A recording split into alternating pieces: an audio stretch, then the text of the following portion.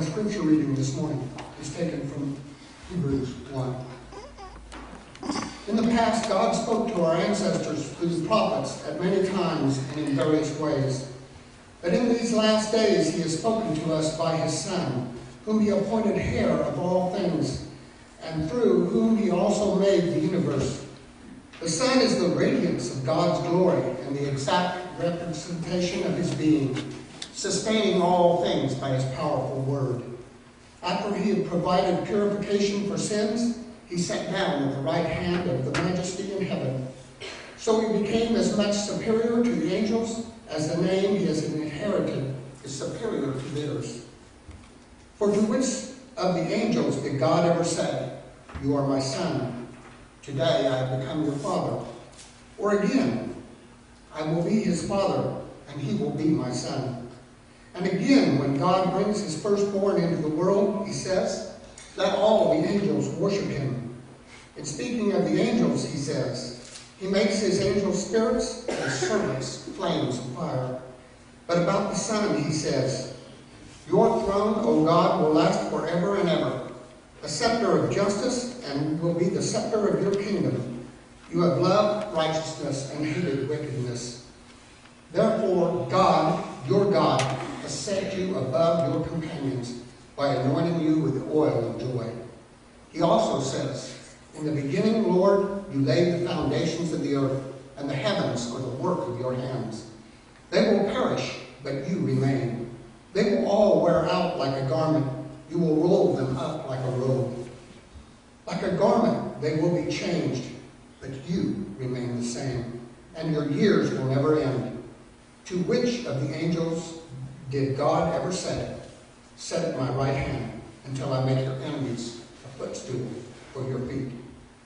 Are not all angels ministering spirits sent to serve those who will inherit salvation?" You know, this morning we're going to talk about the miracle of the message. And I was thinking how I wanted to convey this to you this morning. This message from God is so important. You know, when I got to thinking back, I knew I'd do that sometimes. I got to thinking about the years I spent in the school system.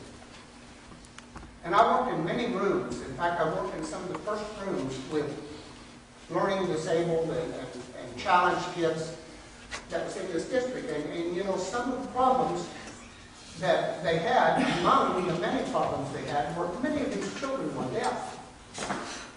And I thought, wow, you know, how do you speak to them? How do you get your message through to them, you know? And I would watch some of the para-educators, and I would also watch the parents when they came into their classroom. And they would sit there using sign language, and they would talk to their children. And the children would listen so intently. It was a very personal type of communication. But you know what impressed me was the fact that they were understood. The kids understood them, and the parents understood their children. They overcame what we might view as a dysfunction or liability. They overcame that and were able to hear the message. And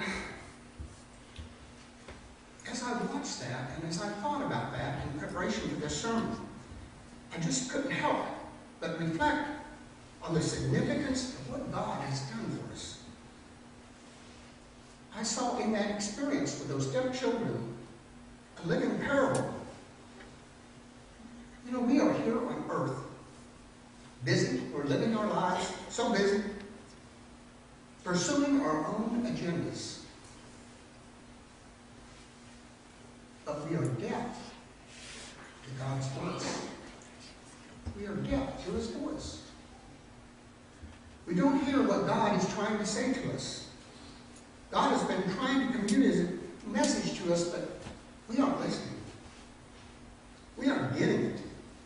But rather than give up in frustration, what has our God done? Our God loves us so much that he desperately wants to reveal himself to us. And he wants wants to do it in ways that we can understand.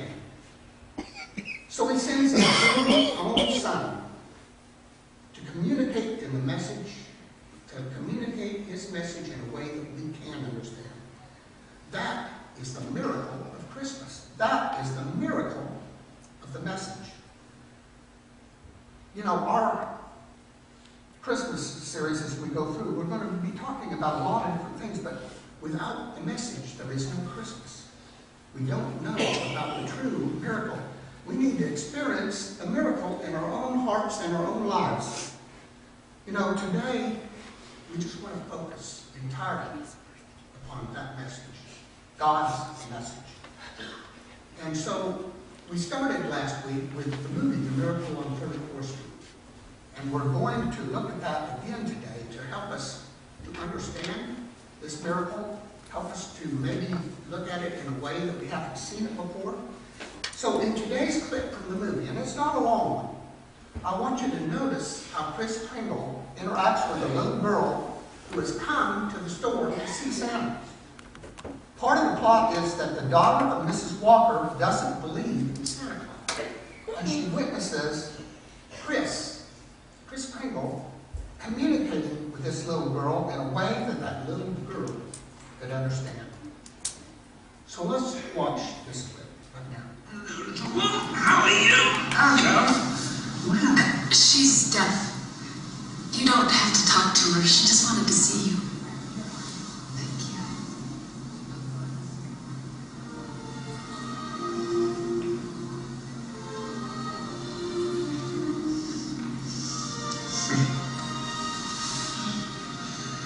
You are a very beautiful young lady. What's your name? Sammy. That's a beautiful name. Now I tell you what, do you know Jingle Bells? Bells, jingle all the way. Oh, what fun it is to ride on a one-horse open sleigh. Very good.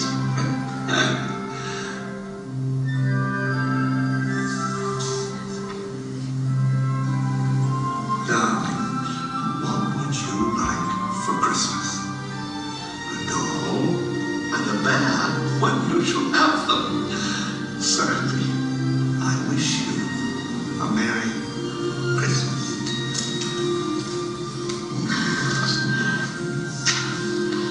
Thank you. Thank you. Bye-bye.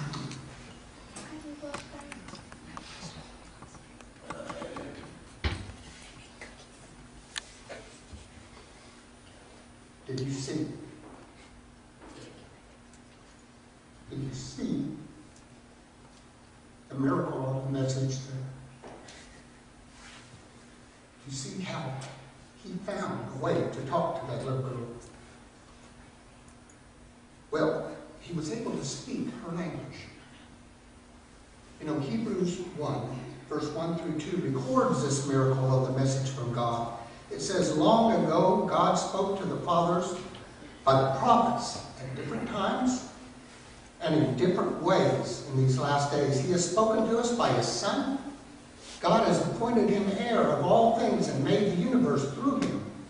God sent Jesus to communicate his message in a way that we could understand. The miracle of the message that God speaks to us today is that so we can know him and draw near to him. You know, God has been speaking throughout history. It hasn't been just recently. He's been speaking throughout history to reveal himself to us. He wants us to know him, to love him, and to worship him. You know, God reveals himself through creation, through the sunset, the sun, and the moon, and the stars. God spoke to Moses in the burning bush. He spoke to the Israelites from the smoking fire on the mountain. He spoke to Elijah in a still small voice. He spoke to Isaiah in a vision in the temple. God spoke to Hosea through his family.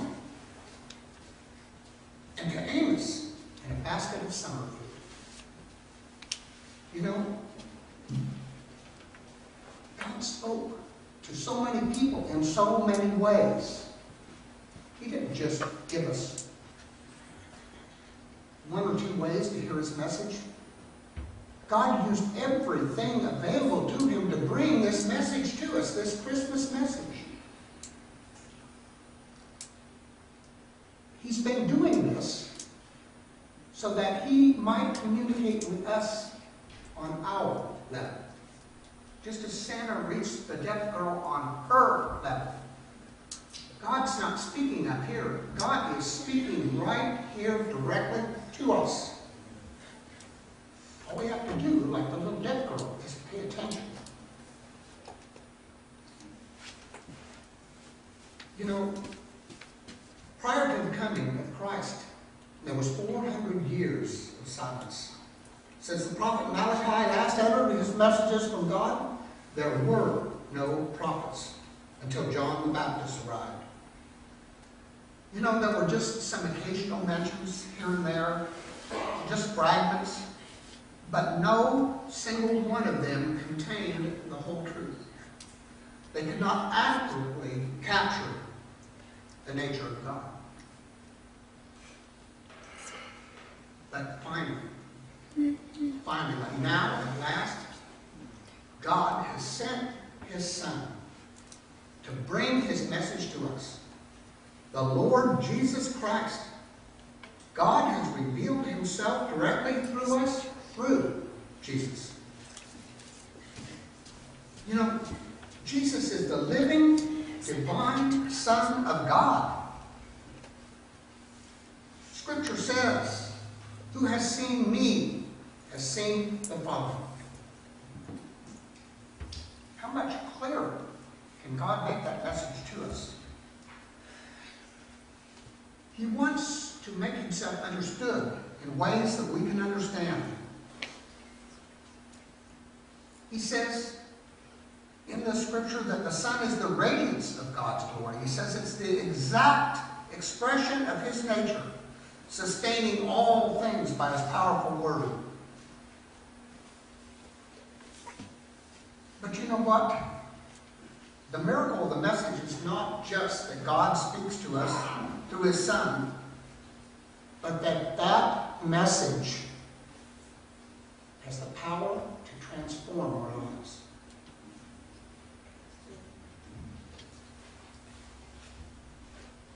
Christmas is a celebration of the greatest message that was ever proclaimed. God is with us. God came near, so near to us, that we can draw near to him.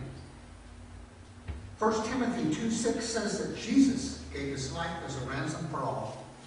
The miracle of the message is that God was in Christ, reconciling the world to himself. Jesus came so that God could reveal himself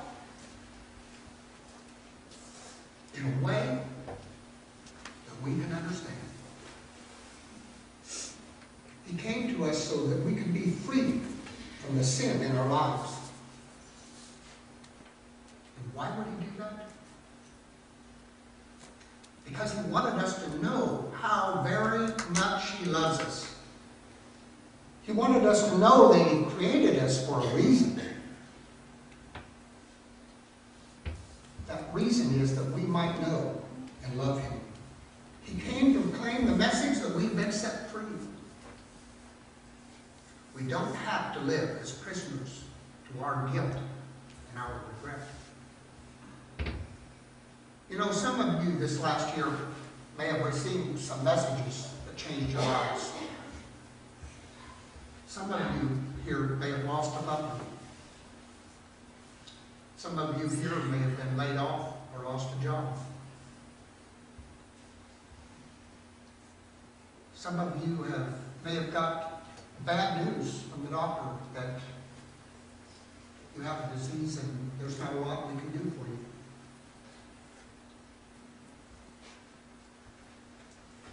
And as a result of that message, your life has changed, has it not?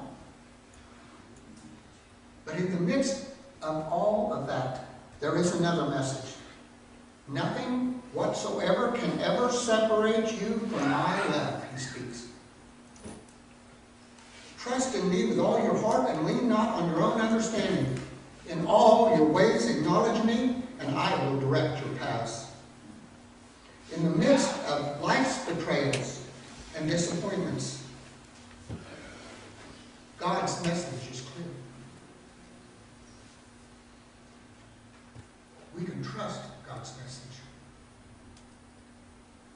We can trust in his love and his strength, and we can trust in the fact that our God wants to talk to us.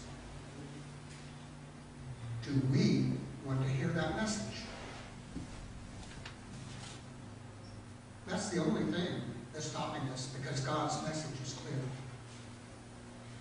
The miracle of Christmas is the miracle of the message. God loves you and me both. Just believe the message that God is speaking to you, and your life will never be the same again. Amen? Amen. If you'll bow your heads in prayer with me. God, our Heavenly Father, in this holy, sacred moment, you are speaking to our hearts through your Holy Spirit. Thank you for speaking so wondrously and so clearly through your Son, Jesus Christ. Thank you for revealing to us the depths you would go in order to communicate your message to us.